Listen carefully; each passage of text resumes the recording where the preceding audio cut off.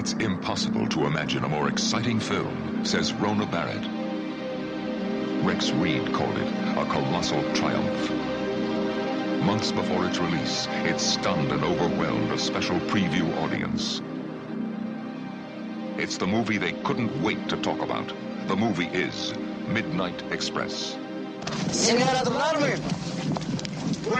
He was a 20-year-old American boy, up against a system he didn't understand, spoken in a language he couldn't speak.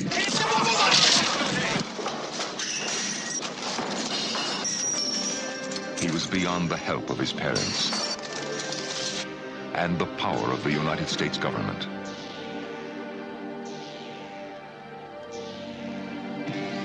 And yet, he triumphed.